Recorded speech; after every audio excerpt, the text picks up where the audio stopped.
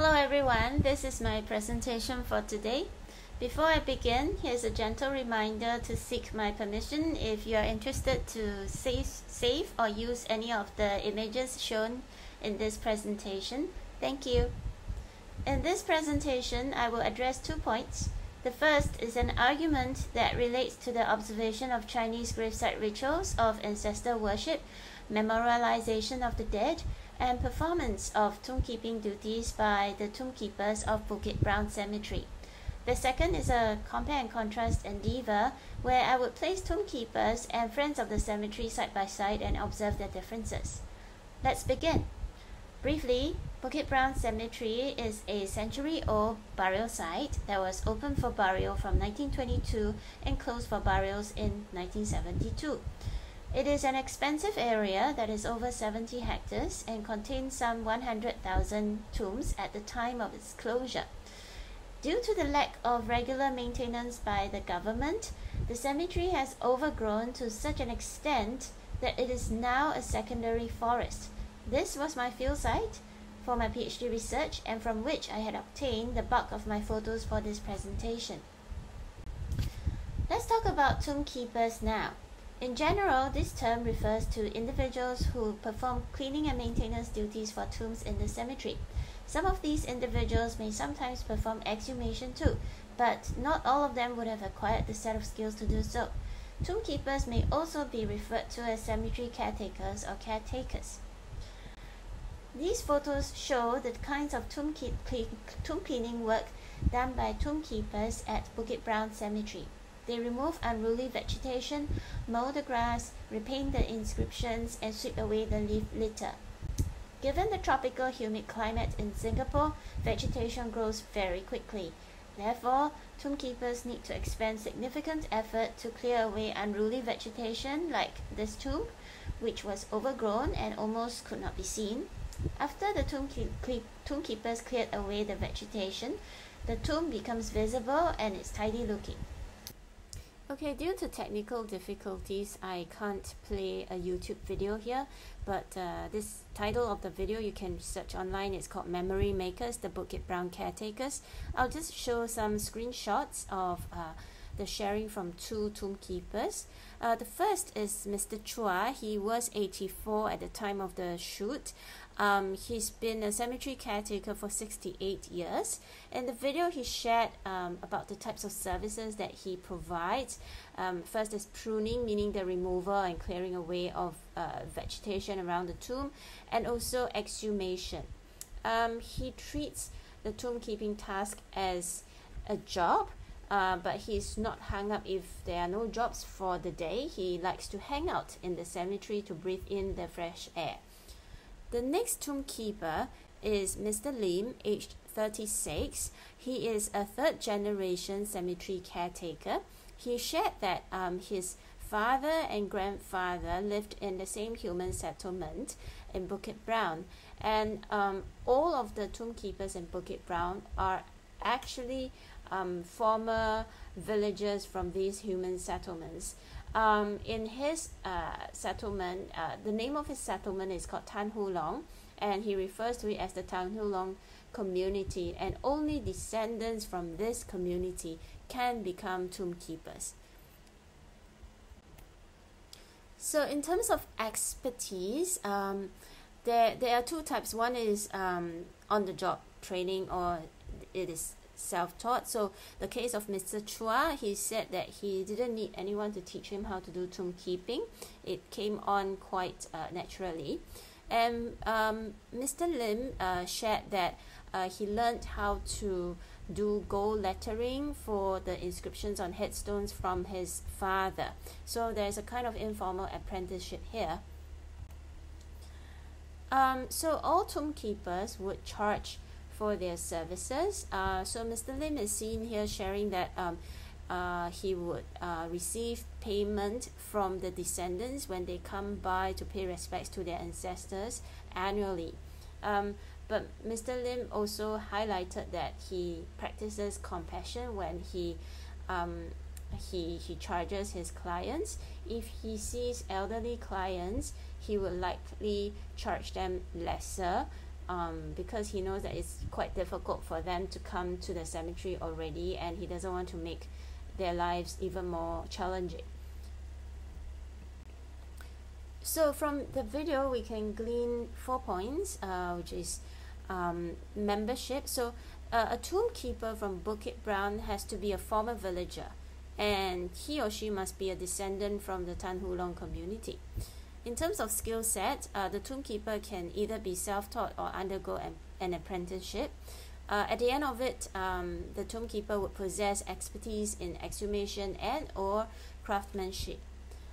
In terms of services provided, there are tomb cleaning or maintenance, exhumation, and craftsmanship such as gold lettering. And finally, the charges levied by a tombkeeper to his client would vary based on the tombkeeper's discretion. So we've just learned about the profile of a tombkeeper in Bukit Brown Cemetery. This is in Singapore. Now we shall look at friends of the cemetery in the UK, and we'll do a compare and contrast with these two groups subsequently. So, Friends of the Cemetery are volunteer groups that want to preserve historic cemeteries in the UK. So they do this by clearing away unwanted vegetation, nurturing the welcome plants, and keeping the burial site neat and tidy. So there is this association called the National Federation of Cemetery Friends, which was established in 1986, and it started with 12 volunteer groups at that time, and it now has about 120 groups. So the rise in membership is due to two reasons. Firstly, the availability of funding, such as the Heritage Lottery Fund. So individuals from these groups can actually apply to this fund as long as they show that their objectives tie in well with preserving heritage at the historic cemetery of their choice. Then in terms of policy, there have been continued cuts in local authority funding, meaning that the government is giving less money to upkeep cemeteries. And so therefore they want to encourage more volunteers to join in, because you don't have to pay the volunteers for their services. So they try to get people who are able to do the maintenance work for free and also enjoy doing this task. Despite the great number of groups now, there has been an observation that there is great variation in the composition of and the type of work done by each group. Friends of the Cemetery and Tombkeepers from Bukit Brown, we would likely get this type of table. So I've looked at 5 aspects of differences between the two. On the leftmost column, we have motivation. So Friends of the Cemetery are self-initiated and policy-driven, whereas Tombkeepers from Bukit Brown engage in contractual or paid labor. So Friends of the Cemetery have no personal relationship with the cemetery. However, Tombkeepers may have ancestors buried in Bukit Brown since they were former villagers. And in fact, from 2 of my interviews with 2 tombkeepers, they have shared with me that they have ancestors buried in Bukit Brown, and I've actually been brought to see the graves of their ancestors. In terms of membership, so as mentioned, Friends of the Cemetery has increasing membership, but in contrast, Tombkeepers have decreasing membership. Since they are a closed community, and most of the male tombkeepers are single, there isn't many there aren't many family members to go around to in terms of successes. And for those who are married, their adult children are not keen to take on the role because they find it a very physically demanding work.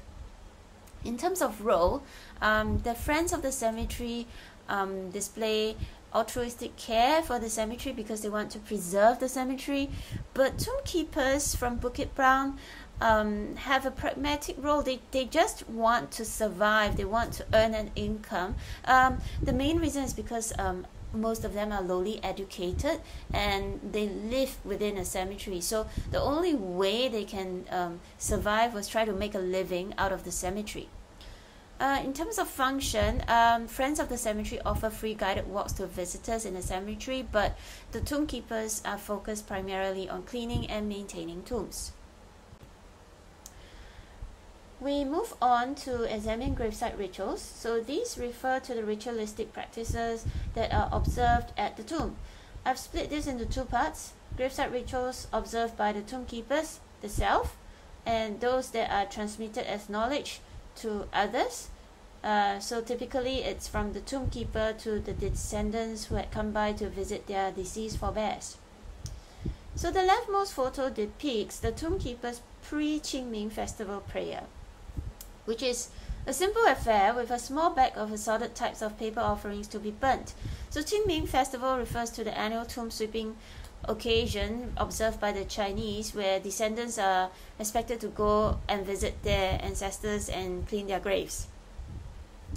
So after Qingming festival, large-scale prayer sessions will be held by different groups of Tombkeepers. The photo in the center shows the scale of the paper offerings that were made. It's a 6-tier formation with paper money and paper shoes thrown into the middle. So the whole formation would be set on fire and burnt. The rightmost photo shows two Tombkeepers setting up a makeshift altar where fruits, food, and paper offerings are made to the deities.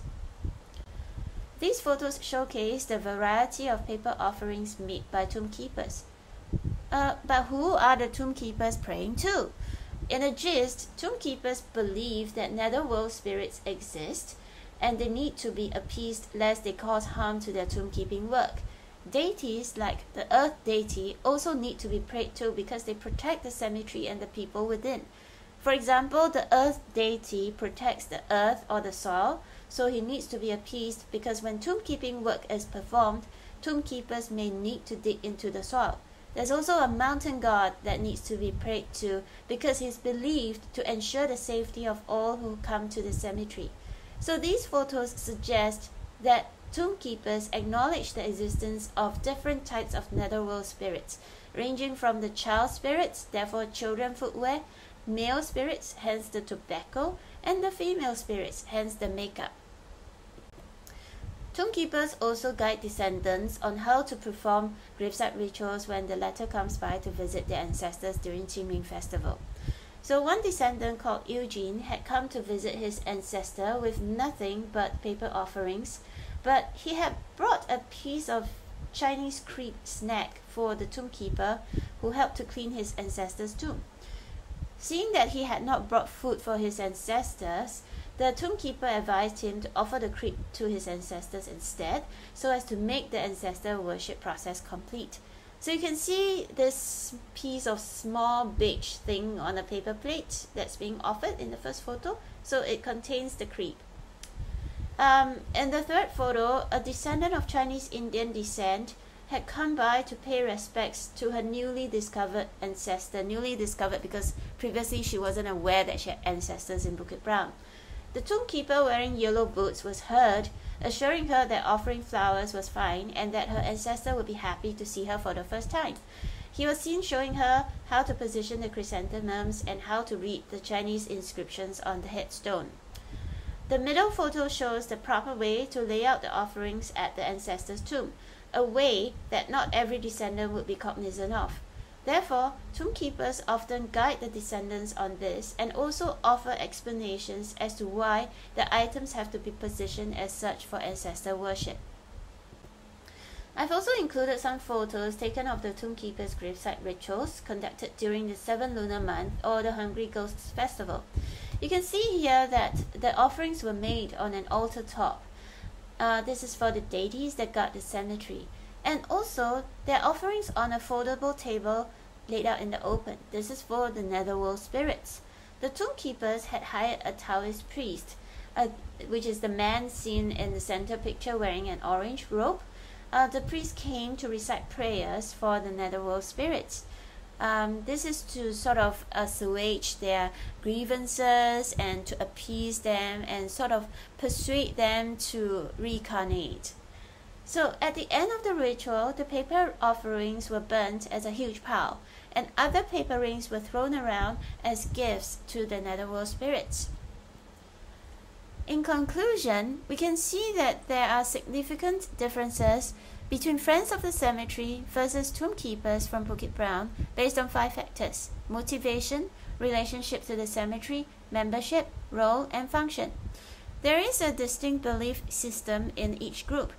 The belief in the preservation of the cemetery by the Friends of the Cemetery versus the belief in survival by the Tombkeepers.